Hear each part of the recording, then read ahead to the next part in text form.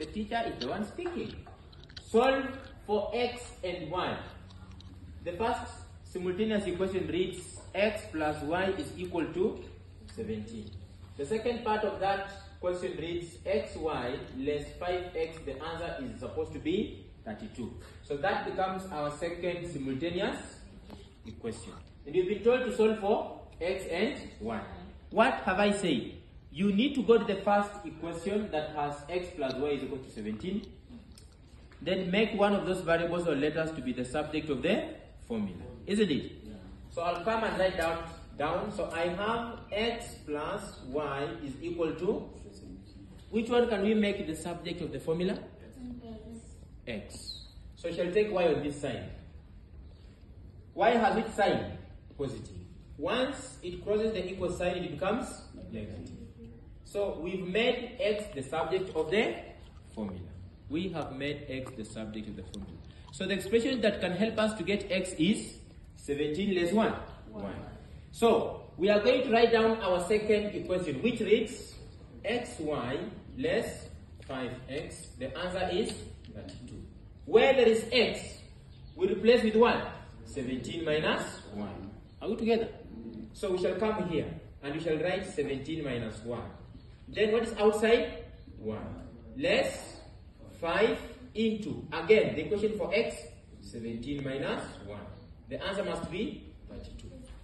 Wow. It looks nice, right? Maria, any question?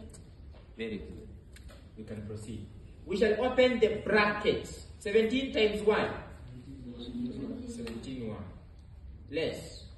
Y times y? Y squared. Minus. 5 times 17? 85. Without lying, right? Yes. Very good. Then, minus 5 times minus y? Plus 5 1. The answer must be 32. We can collect the like terms. We can say 17y, isn't it? Then plus 5y minus y squared minus 85. The answer is 32. 17y plus 5y without lying? 22y, isn't it? Minus y squared is equal to 32 plus 85. 85. So 22y less y squared is equal to 32 plus 85? 117. Using a calculator, right? Very good. Without lying. Correct. So we can actually take everything on this other side, isn't it? We shall take y squared on this side and as well take 22y on this side. So what do we have here?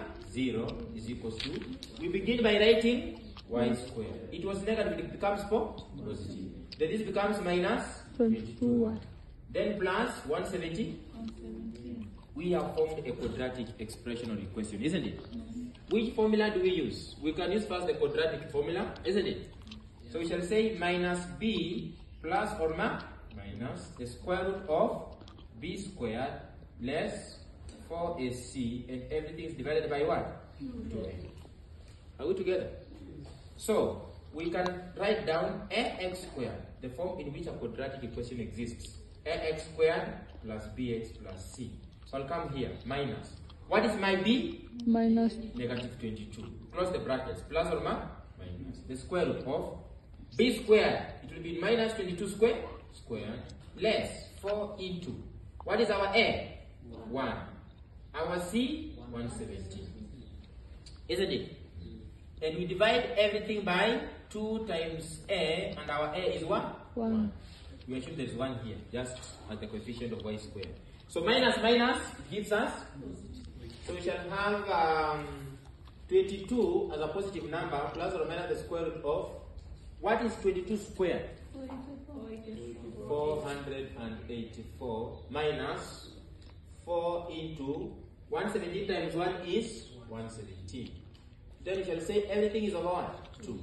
So 22 plus or minus the square root of 484 minus 4 times 117, it will be minus 468. Okay, everything is divided by what? By 2. So we shall have 22 plus or minus the square root of 484 less 468?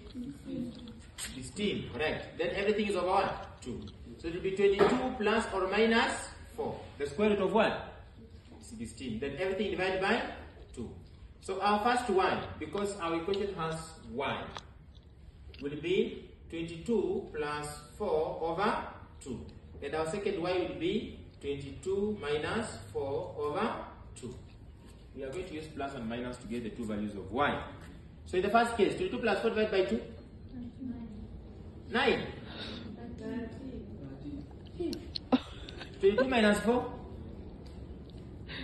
18 plus 0 divided by 2? 9. Correct. Thank you for the answers. Now, we've gotten the two values of what? Of y. We can pick any of those two equations here and be able to get the value of x, or the values of x. So let's see.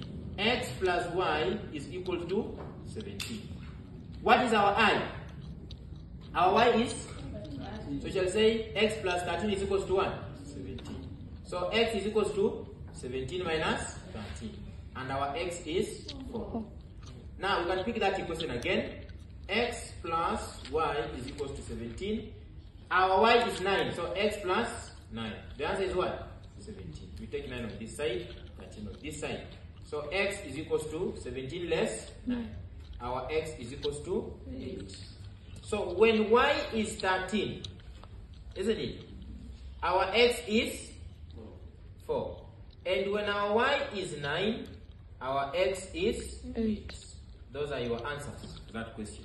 Very, very